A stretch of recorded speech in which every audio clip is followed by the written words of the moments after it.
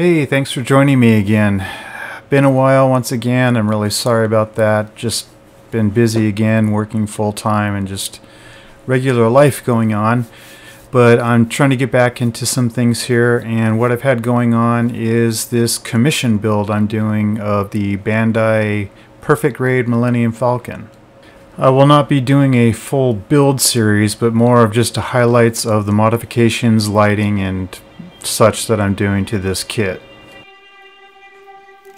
So to start with, just looking at the kit here, it's there's a lot of pieces in this kit. It's quite an extensive build, bigger than I expected, a lot more parts and fine little pieces than I expected. Just bag after bag after bag of parts here, and you can see it just keeps going. And I've also got some third-party 3D printed parts that my client sent along that he would like me to install, such as the ramp corridor. There's a figure of R2-D2, figure of C3PO. There's some other little pieces here, and then as well he also sent some third-party photo etching that he would like me to use in the kit for the emergency lighting along the bottom, and as well for the cockpit and things like that. So I've gone and I've put together these first portions here, which are these little areas inside the mandibles of the Falcon, and of course they fit right inside here.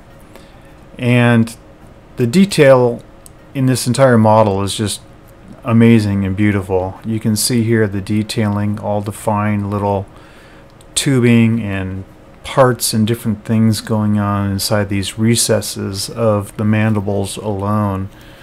The detail is just amazing. Bandai has once again just outdone themselves and done an amazing job with the kit here. And I've gone and I've put the mandibles together. They look great. You can see again that detail inside there, inside the recesses. And I've also gone and I've primed this with some gray primer.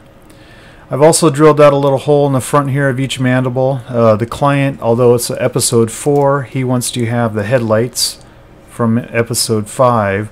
So I've drilled out a hole and I'm using some 0402 SMD cool white LEDs here to make the headlights for the mandibles.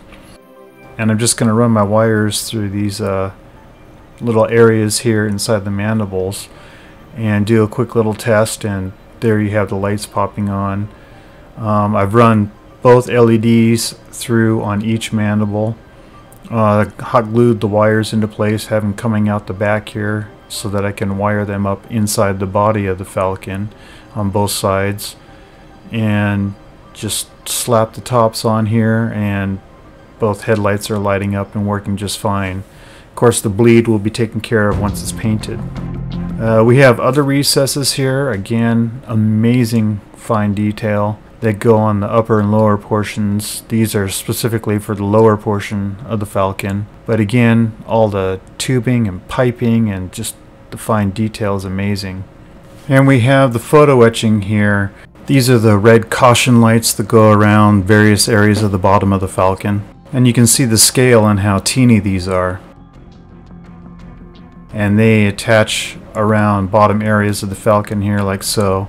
And again, you can just see how small these are. They'll look pretty nice once painted. And I've marked with the pencil where I'm going to drill some holes for some fiber optics to come through to light those up. And I'm using my Millennium Falcon workshop manual, the diagram in here, to show where all the lighting goes on the bottom so that I can get it accurate as to where it is on the Falcon. So I've also marked the landing lights here around the perimeter with a pencil on here as well. And I'm going to use a 764 drill bit for the smaller landing lights, and then I have a 7/32 drill bit which I'll use for the larger landing lights on each side of the escape pods. And I've got some 1mm fiber optic which fits perfect through the center of these little caution lights. So I've drilled the holes out. I'm going to put my 1mm fiber in here just to do a quick test. And I have that sticking out the bottom here, as you can see, and light shining through. It lights up just fine. Then I made the tip red just for this test, and take the caution housing and just place it over the LED and put some light through it, and there you go, red caution light. So moving on, I've put a lot of the bottom parts of the Falcon together here. You can see a majority of the bottom is all assembled. Again, not doing a full build series here, just showing some highlights. So what I'm doing now is I'm going to tape off for a lot of the detailed painting, the markings. These are all the red portions on the underside of the Falcon that I have taped off and marked.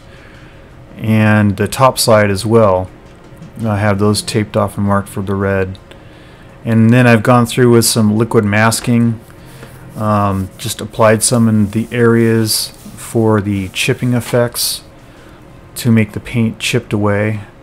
And I've done it as accurate as possible to the actual miniature used in the filming of episode 4 of the Millennium Falcon. And again, all the chipping across the top red portions. I did a layer of medium gray paint airbrushed, and then I went over it with some red that I created, and you can see I've painted that all up here, and it gives it a kind of a deeper red color there. And just gonna peel my tape off around all of these, and you can see some of the chipping is coming off right now with my liquid mask, and I'll just rub it off with my fingers, revealing all the chipping underneath where the liquid mask was covering up from the paint. And we've got the whole bottom side of the Falcon here revealed with all the chipping, and the top side with all the red markings and the chipping. Then I've gone through and taped up for the darker gray markings all over the body, and that's the bottom side, and there it is painted with chipping effects, again using the liquid mask, and the top side as well. Then I've gone through and also done the kind of brownish grayish tone with chipping effects across the top and some across the bottom portion of the Falcon. And I've done some as well around the cockpit. So I've just done a gloss clear coat over the entire bottom portion of the Falcon so that I can start doing some weathering.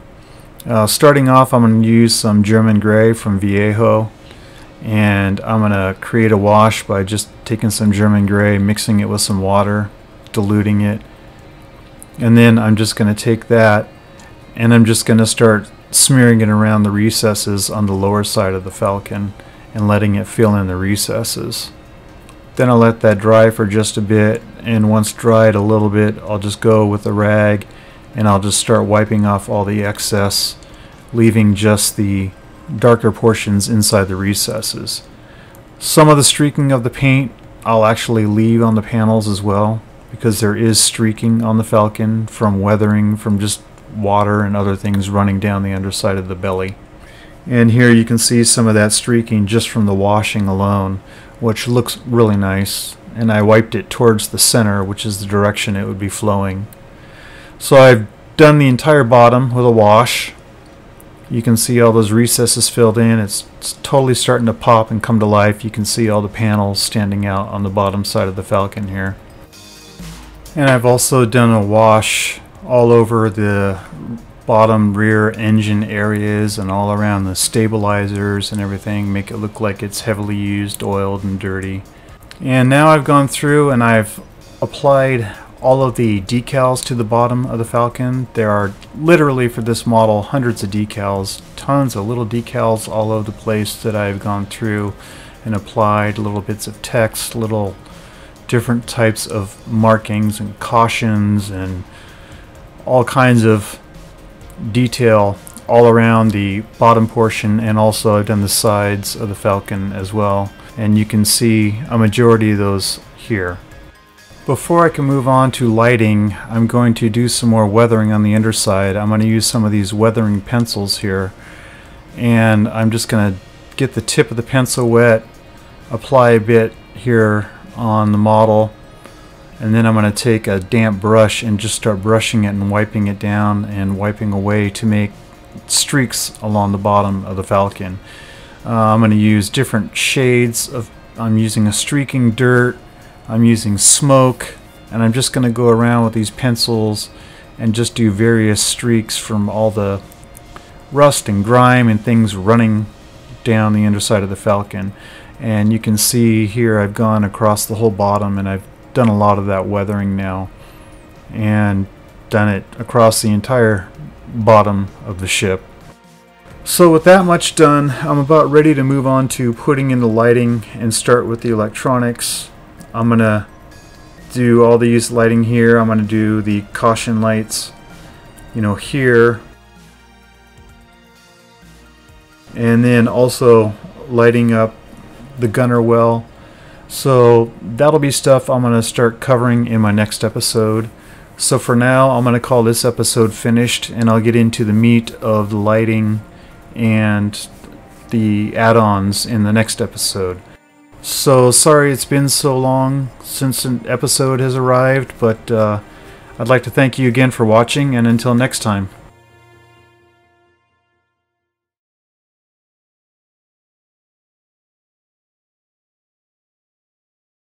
Hey, if you like watching my videos, please feel free to give them a like. And so you don't miss any of my upcoming videos, click subscribe.